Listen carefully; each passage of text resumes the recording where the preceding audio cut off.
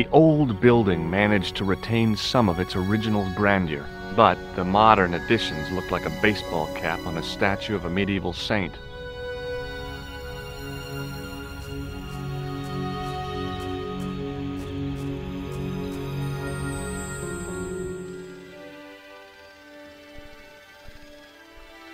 The woman managed to look overworked and hassled, though she didn't appear to be doing anything. The young man's face was full of eagerness and enthusiasm. I figured he was fresh from college.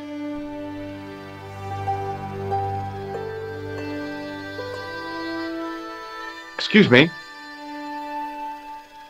Yes, sir? Is this the Hagenmeyer Clinic? That's correct. I thought I was in a garden center. Oh, the plants. They were my idea. A little greenery to evoke the spirit of nature. How may I help you? I'm here to see Jacques Marquet. Oh, yes. Are you related to our client, sir? No, I'm conducting a private investigation. Then I can't help you. So, do I get to see Marquet before the funeral? That attitude will get you nowhere. My instructions were quite clear. No one gets to see Marquet. So unless you can prove you're a relative or a close acquaintance, you're wasting your time here. Has Marquet been visited by a man in a clown costume? Oh, no. You haven't seen a man in disguise? Well, there's Theodore the Bear. He comes every Thursday to entertain the children. Personally, I think he scares them half to death in that crummy old bear suit. If I was stuck on my back with tubes in every orifice, he's the last person I'd want to see. Has Marquet had a visit from a pair of gangsters? I should hope not. Can you describe them?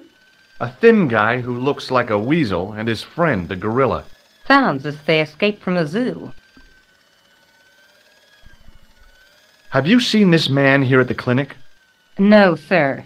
And I never forget a face. I'd like to shake you by the hand. Don't be fresh, young man. What does this false nose remind you of?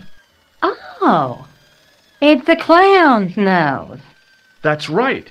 Why don't you give me a break and go and play with someone else? Can you think of any use for this greasy tissue? I guess you could use it to baste a roast turkey. What does this tool suggest to you? Is it a crack detector? Huh? Polar explorers use them to poke about in the snow. No. Is this plaster any use to you? I'm allergic to plaster. What does this gem suggest to you? I advise you not to flash that around. The hospital insurance wouldn't cover it if it was stolen. Look at this ID pass. So you're Merlin. Marquet's been asking for you. For me? Yes. He was shouting your name when they brought him in here. Now, let me see. He was on Ward B12, as I recall. Oh, he's being transferred to... Oh, dear. He's on Ward J2. That's... Nurse Grendel's ward. What's so bad about Nurse Grendel? She runs that ward like a South American prison. Keeping a well-disciplined ward isn't a crime, is it? Well-disciplined. In the discipline and punishment stakes, she'd whip the butt off the Marquis de Sade.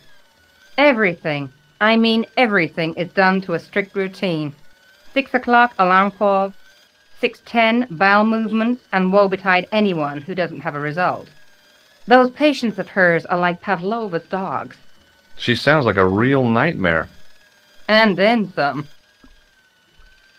If Nurse Grendel is that bad, how come the authorities tolerate her? She's like part of the furniture. Oh, you mean she's been here a long time?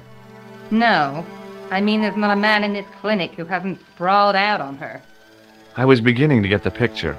This woman was jealous, with a big green capital J. How do I find Nurse Grendel's ward?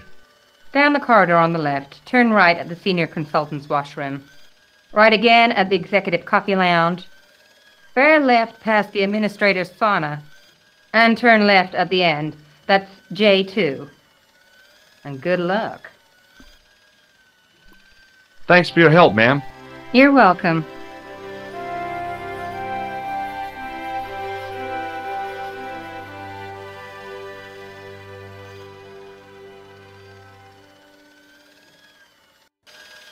As I turned the corner, I saw the source of the hellish noise which echoed through the corridors. It was an industrial polishing machine with an odd-looking guy in tow. He looked blissfully happy, for no apparent reason.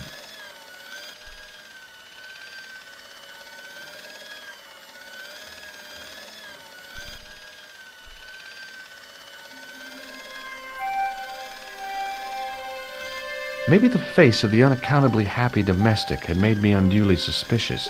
I mean, I knew it was only my imagination, but the water tasted, well, peculiar.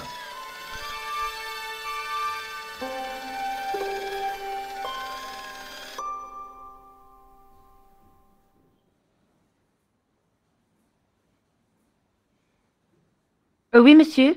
Is this Ward J2? It is, but you're not supposed to be here. We have strict rules about visiting hours. Can't you make an exception? I've come all the way from California. You must speak to the doctor. I can't wait that long. What if he snuffs it? You can't talk like that here. This is a hospital. You will have to leave. Do you have a patient named Marquet on this ward? Oui, monsieur. He is in the private room at the end of the ward. He has been placed in strict isolation. You can tell me how my brother is, can't you? Of course, monsieur. What is his name? Jacques Marquet. Let me see. He's satisfactory. I was told he was dying. Well, he is, but the doctor described his condition as satisfactory. That's quite an improvement on yesterday. Do you know who paid for Marquet's room? No, of course I don't.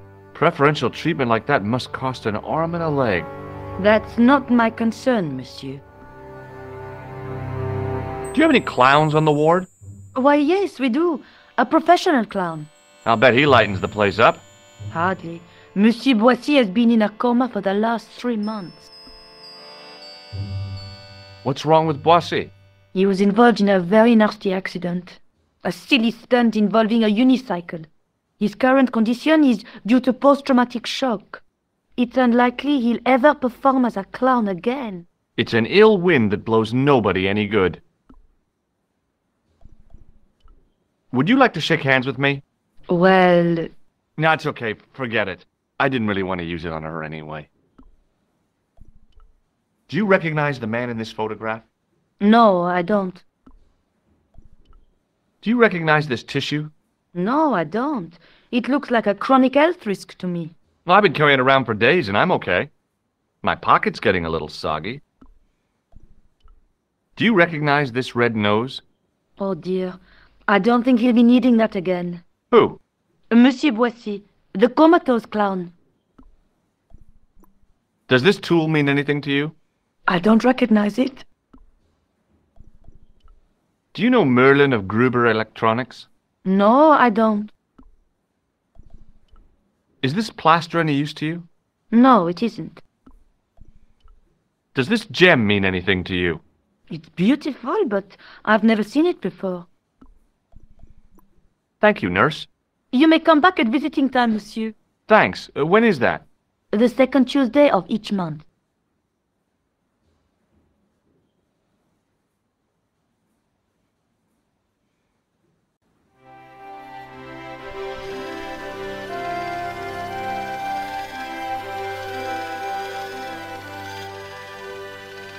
Hello. What's that? I said hello. Oh, hiya. I'd like to talk to you for a minute. That's what I thought you said. Don't look so down in the mouth. No matter how bad things seem, I never let life get on top of me. Oh, yeah? What's your secret? Why, it's easy. All you have to do is smile. and whistle this little tune. You know what? If you start whistling, I'll bust you in the teeth. It's a deal. Have you seen any unsavory characters lurking about in the quarters? No, sir, I haven't. But I've got nothing to worry about. What's that, Mr. Shiny? You'd take good care of the rascals, I'll bet you would. With a friend like him, I've no fear of oppressors. It must be a great comfort. He is. Would Mr. Shiny be your polishing machine by any chance? Please, don't call him that. He's more of a friend than a machine. I've had Mr. Shiny for 3 years, and he's never let me down once. How come you got so attached to a polishing machine? I asked you not to call him that. He's got a name, you know. Yeah, Mr. Shiny. It's just that... You think it's odd, don't you? No, I don't mind. The rest of the staff think I'm twisted. I heard them snorking behind me back when I gave Mr. Shiny his weekly pull-through. Whatever you've got with this metal mop-foot is probably a fine and noble thing. It is. Say, it's not every day I meet someone as crazy as me. Do you know where I'd find a patient called Marquet? No, I'm not allowed on the wards with Mr. Shiny. Would you like to shake my hand? Not until I've washed, if you don't mind, sir. You can pick up all kinds of things in a hospital. Like nurses, right? No, sir. Bugs and germs. And fungal infections. Do you recognize the man in this photograph? Who is it? That's what I'm asking you. Have you seen him before? How should I know? You haven't told me who he is. Take a look at the photo. Yeah, okay. Now, have you seen him before? No, What does this tissue suggest to you? you have a cold. What you need is vitamin C and a side order of machine oil. Take a look at this red nose. Are you a policeman? No, this is a clown's nose, not a policeman's. Would this tool be any use to you? No, sir. Mr. Shiny has no user serviceable parts. Whatever that means. Do you recognize this powder? Is that dandruff? No way. It sure looks like dandruff. It's plaster. Ugh. Do you recognize this pass? No, I don't. Should I? No, but I wondered if you'd seen a stranger flashing it about. No, sir. But if I had, Mr. Shiny would take care of him.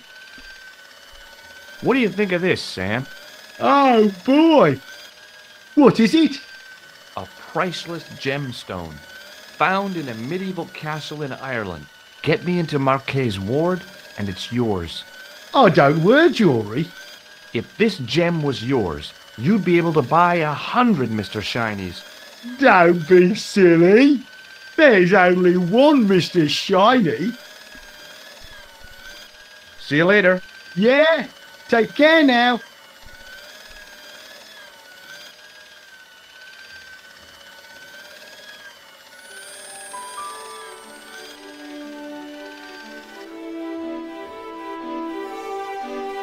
As I tugged the plug out of the socket, the polishing machine coughed, spluttered, and died. Mr. Shiny, what's wrong, pal?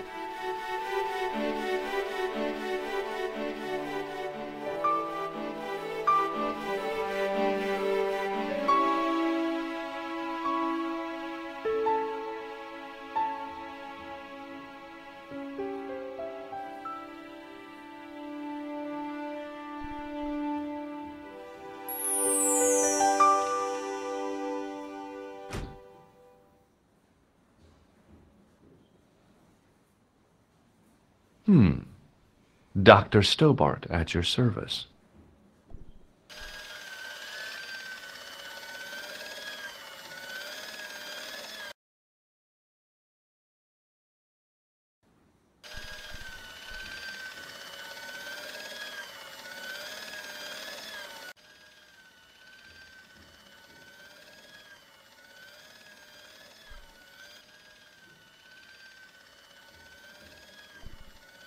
The guy seemed to be practicing his air of authority. Today, he was working on his withering stare. Hi, my name's George Stovard. Aha! Just the man. You must be the new boy. Yeah, I must be. Well, stop wandering about and make yourself useful. Bernie, come here, boy. This is Benoit, my nephew. Can I trust you to look after him? Do your own babysitting, Gramps. Who do you think you are, anyhow? I am Felix Hagenmeyer. And may I say what an honor it is to meet you in person, sir. You are on my medical wall of fame. Right up there with Pasteur and Leary. I look on it as a privilege, no, an honor, to look after your nephew, sir. He is fresh out of medical school. It will open his eyes to see a real doctor on the job. I'll bet. Show him around. Let him see some real suffering. May I have the honor of shaking you by the hand? You may not. I don't encourage physical contact between my staff. What do you make of this tissue, sir? Intéressant. I thought I knew the ins and outs of the human body, but this has me beat. If I were you, I'd have this sample analyzed. Do you recognize this red nose, sir? No, I do not. This is a hospital, not a circus ring. We minister to the sick in body, not the sick in mind. Does this tool mean anything to you? Sacre bleu! That's exactly what I needed in my last operation. It is? I had to improvise with a knitting needle and a couple of corks. If only you'd been on hand at the time, my patient would have given his right arm for it. Does this white powder mean anything to you? No, sir. I do not pretend to know the pharmacist's job. Look at this, Doc. It's a genuine medieval-type gemstone. Yes, so I see. Remarkable. So long, Hagenmeyer.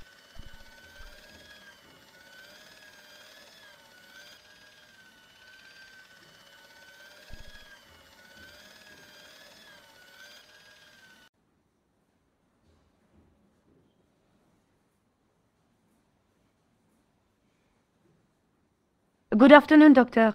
Oh, hi. Is this Ward J2? Yes, sir. The patients are ready for your inspection, Doctor.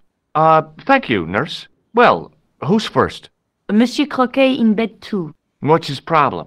He's been complaining of loss of consciousness. You'll need this, Doctor. She gave me a long, narrow metal box and a stunning smile. Thanks.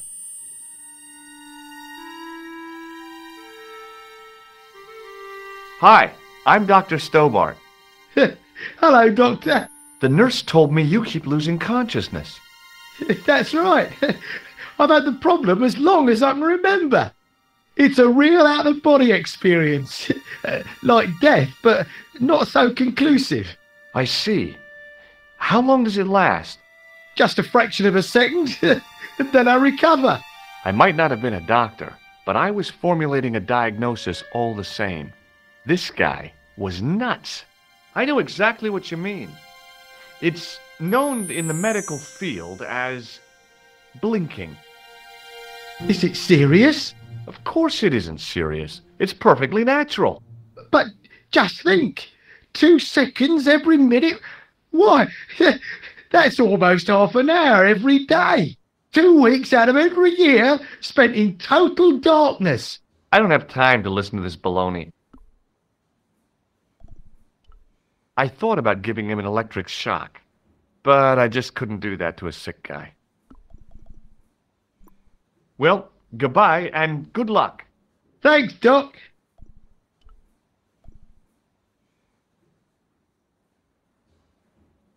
The graph showed a steady decline in his pulse rate and an increase in his blood pressure.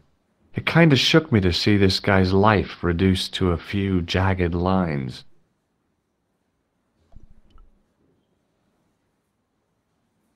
The poor guy's temperature had been up and down like a white-knuckle ride. No wonder he looked so sick.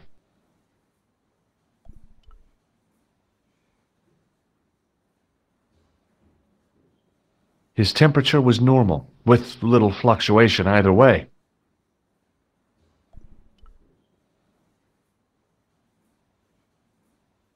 Hello? Anybody home?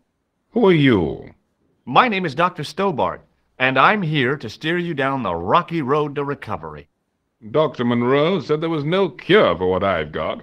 Your problem is you stayed in bed too long. Are you sure you're a qualified doctor? You better believe it. I thought about giving him an electric shock, but I just couldn't do that to a sick guy. What's your impression of Nurse Grendel? She's a very efficient young woman. Efficient? You make her sound like a vacuum cleaner. I've no complaints. The woman in reception described Nurse Grendel as a monster. Well, that's simply not true. She's quite strict, but that's her job, isn't it? You've got to have discipline in a place like this. I'm going to take your blood pressure. Why? I'm a doctor. It's my job. See you later.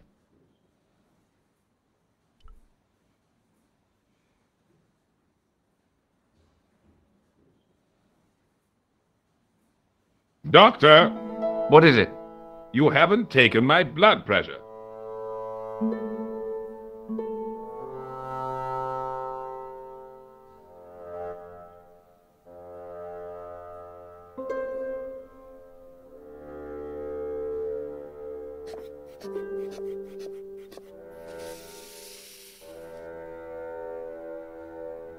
Seems fine to me. You're not doing it right. Of course I am. No, you're not. Dr. Monroe never did it like that. I can't take a satisfactory reading while you're excited like this. I'll come back later. Hey, Benoit.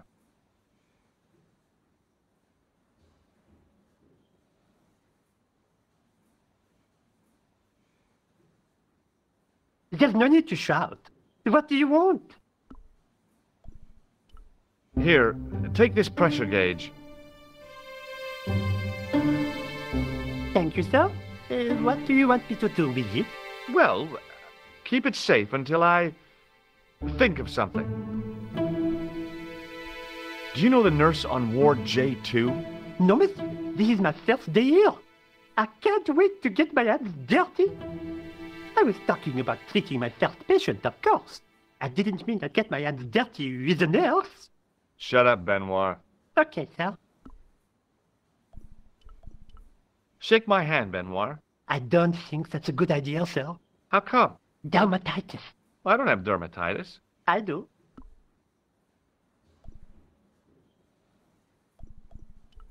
Do you know what this white powder is? No, sir. What does this tissue mean to you? Is that a nasal discharge, sir? No, it's grease paint. Does this false nose mean anything to you? No, it doesn't. Do we have to wear them while on duty? No, we don't. Are you ready with that pressure gauge? Primed and ready to pump, sir. What do you want me to do with it? Use it on Nurse Grendel. Huh? Go on, she'll enjoy it. Well, okay. Dr. Stobart, Yeah? I would appreciate it if you saved your jokes for the intern's restroom. This is a hospital ward, not a cabaret. Oh, lighten up. I heard that. Any more nonsense and I shall report you to Dr. Hagenmeyer.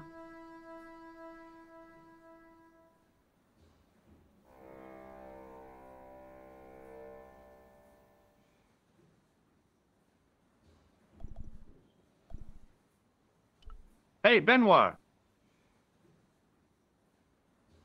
Yes, sir? Do you still have that gauge I gave you?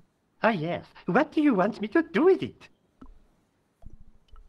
Use it on Eric Sopmarsh. Okay.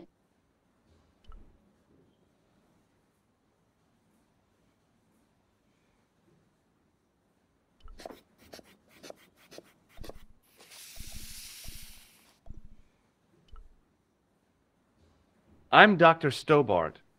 Bonjour, docteur. Have you heard of a guy called Marquet? He's in quarantine, doc, right behind this here door. Marquet is just the man I wanted to see. I wouldn't go in there if I was you. He has anthrax. I have to visit my patient. What for? Routine. I have to check he's still breathing. What if he's not? I'll sign the certificate and register his bed as vacant. That's a cold and distant attitude to death. Well, I've been institutionalized to the point of godlike aloofness. The white coat suits you. Thanks.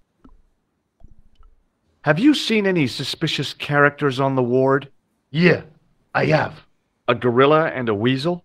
No, this was a tatty old bear. How was the bear acting suspiciously? Well, he was wearing a homburg. Is that against the law? No, but it's pretty weird for a bear. Don't you think it's possible that the bear was a man in disguise? Well, obviously, I'm not completely stupid. But who would go to the bother of disguising himself as a bear? It's not as if he'd blend in with the surroundings. I checked with base to see if any bears had been reported missing from the zoo or a traveling circus. They told me to sit tight until reinforcements arrive. I guess they're right. I'd be stupid to tackle a bear single-handed. Would you like to shake hands? What for? As a gesture of goodwill. On reflection, no. Do you recognize the man in this photograph? No, I have never seen him before. Do you recognize this red nose? Don't get cute with me. What does this tissue suggest to you? It looks as if it has been used to wipe Satan's bottom. I hate to say it, but you could be right. Can you think of any sensible use for this plaster? Sensible? No. Puerile? Yes. But you've probably thought of those already. Catch you later, officer. Au revoir, Doc. If you see that bear, kick him in the nuts. Rather you than me, pal.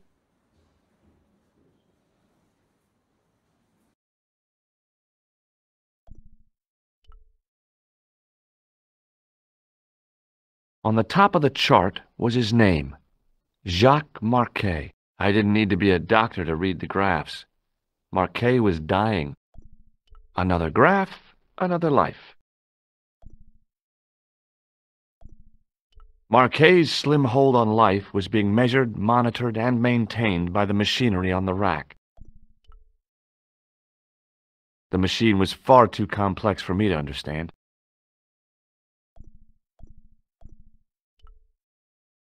The bottles were full of liquid, with a little trail of bubbles rising to the surface. I figured Marquet's life depended on those bottles, so I decided not to disturb them.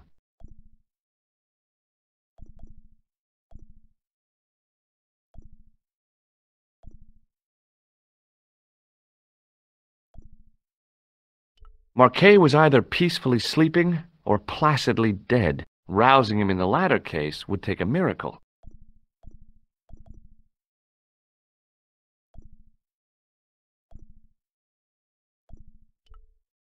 Marquet? Yes, I am Marquet. I've been expecting you. You have? Well, what are you waiting for?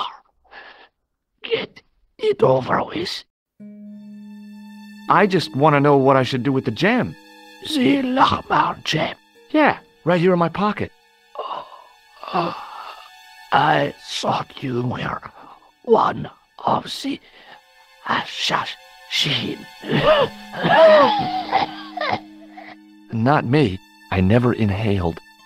So, you were sent in my place? Yeah. You could hardly make the trip to Ireland in your condition. What should I do with the gem? Deliver it to the Grandmaster quickly. Tell him that I have found the tripod right here in Paris. What, you have it? Not yet, but it's being taken care of.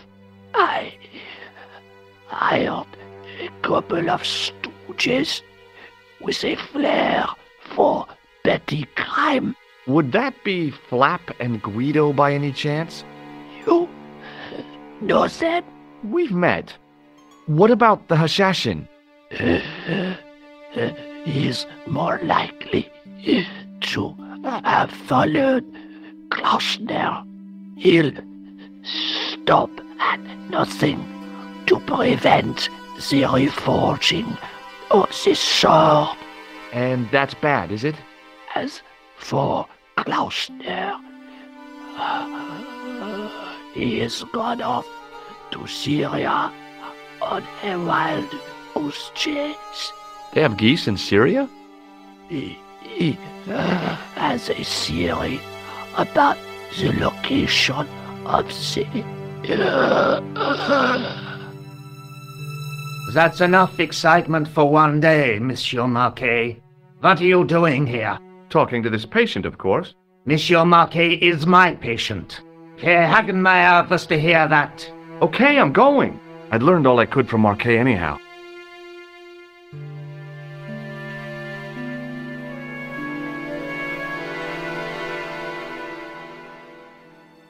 Ah, there you are, sir.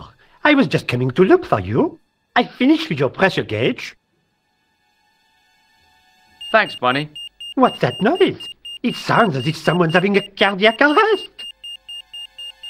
It's all right. The doctor's in there with him.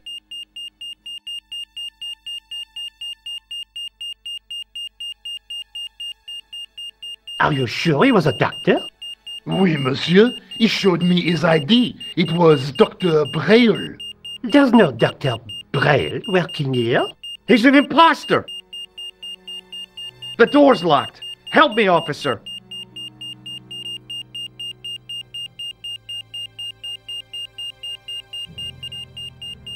Stand back, monsieur.